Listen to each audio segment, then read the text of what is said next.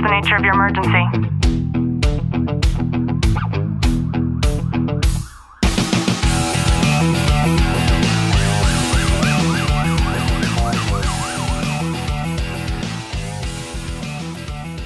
Welcome back to the Tactical Living Podcast. I'm your host, Ashlie Walton, joined by Detective Walton. How are you? I'm good.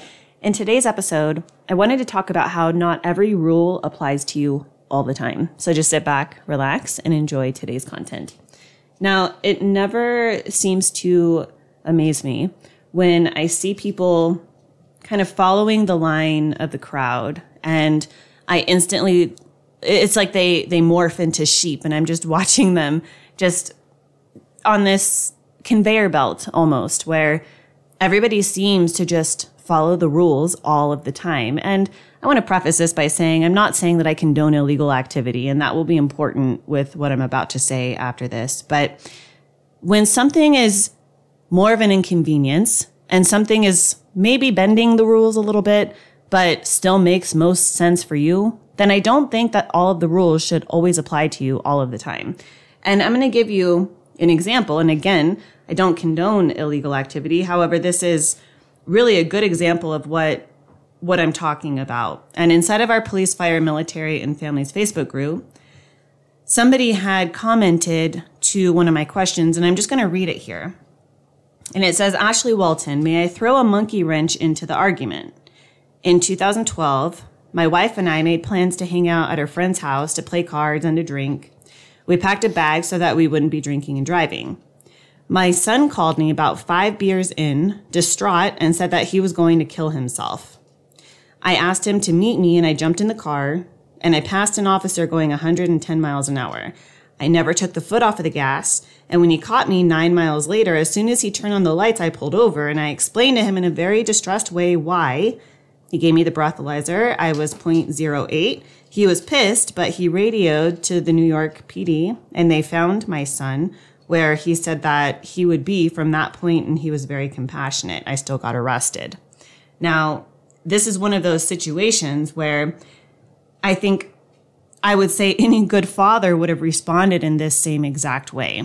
And it made me think about all of the times that I too have broken the rules because it was most applicable to me in that time, and how few people I see actually doing that. Now, would a better call to action have been to just call the New York PD in the first place? Absolutely.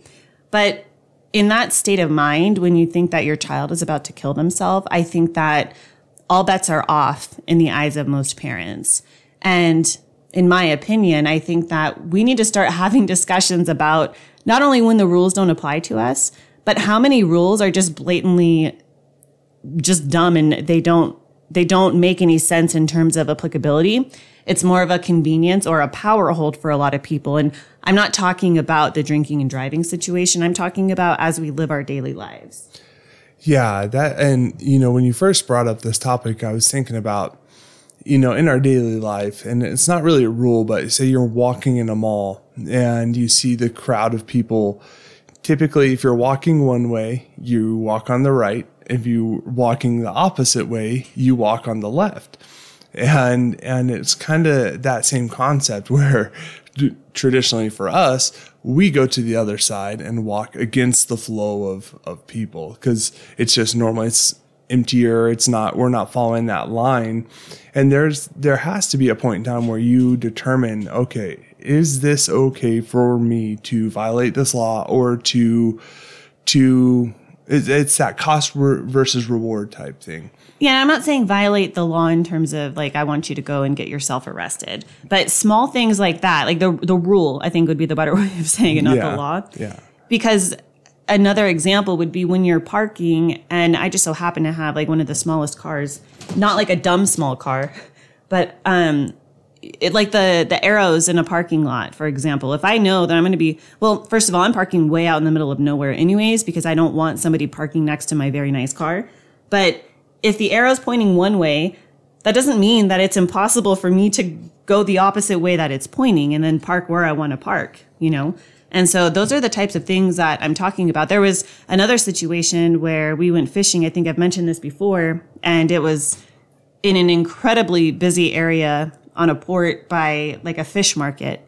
And it was literally impossible to park. We were spending way too long trying to look for somewhere to park. And it was one of those situations where you're not allowed to go left, but because everybody is coming out that way. And there is a spot right there. And Clint I've never heard my husband tell a lie, not a single lie, not a white lie, never once in our nearly 15 years of marriage. And with that also comes the fact that he is not somebody who likes to break the rules, not even the small ones. So we talked about rules versus laws. Like, absolutely, he wouldn't break the laws. But in terms of the rules, it's painstaking for him to break the rules. It makes my stomach twist thinking about it, honestly. So there's no cars coming. There's a spot right there. And if a car does come, then they're going to take it. And it's already been 30 minutes at that point. So I'm like basically yelling at him to just pull in the way he's not supposed to be able to take the spot. And despite how painstaking it was, you finally did it and made everybody else in the truck incredibly happy.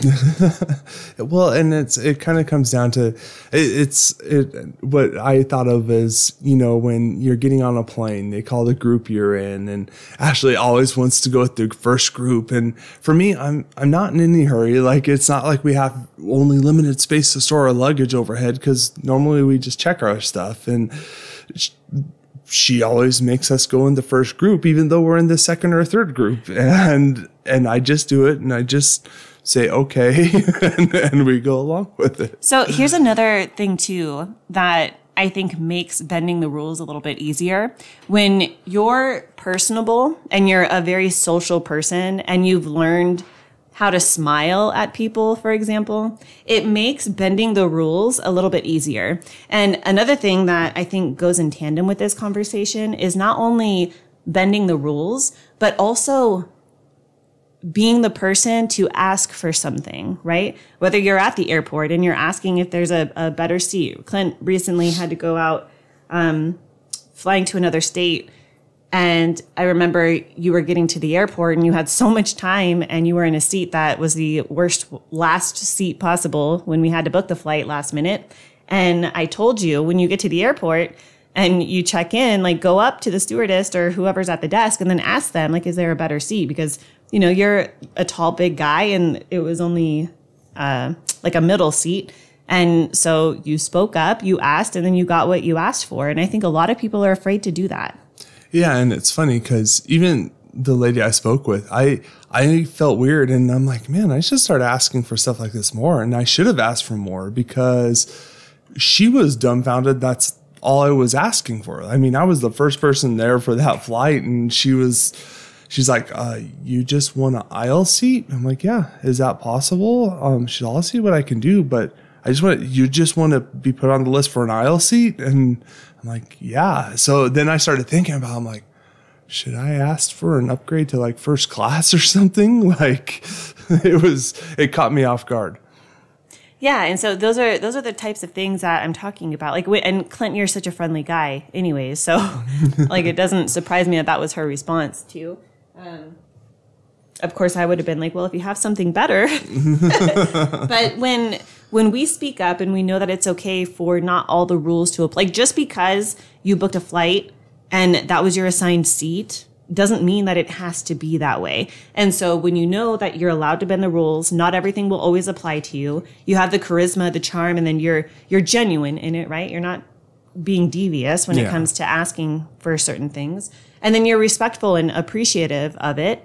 Then it makes her happy to be able to grant you that aisle seat versus you having to sit in the middle seat. And then it also gives you exactly what you asked for, which, everybody wins. Yeah. And that's something I learned, and it's getting out of my own comfort zone with that approach to it. And I think that's something that we all can take away from this, is something, get out of your comfort zone and ask. Wayne Gretzky has that saying, you'll miss 1,000 shots that you don't take, or you'll miss every shot that you don't take. And it's something that I live by. Yeah, and I also am thinking about how many times I've been at the grocery store and there's like 10 people in that one checkout lane. And then all of a sudden you see a new lane open and maybe one person gravitates over there. maybe it's the person that was grabbed to go over there. But then all 9 people still stay in that same long line and nobody seems to budge to get into that other new line. If I'm in the back of the line, I will be the first person to go over there and to get into that new line. Like, that's just kind of how it works, right? If somebody was in front of me and then they asked to go in front of me, then I would let them, because that's just being respectful. But those are the types of things that I think we all need to rethink within our own lives to see how many things are just a nuisance that don't necessarily have to apply to us within the realm of the law. I hope you've gotten some value out of today's episode. We're going to go rein in our puppy who's currently chewing on a wooden table. If you have, do us a favor, drop a review, subscribe down below. And as always, know that I'm sending you a long, tight hug from my home to yours.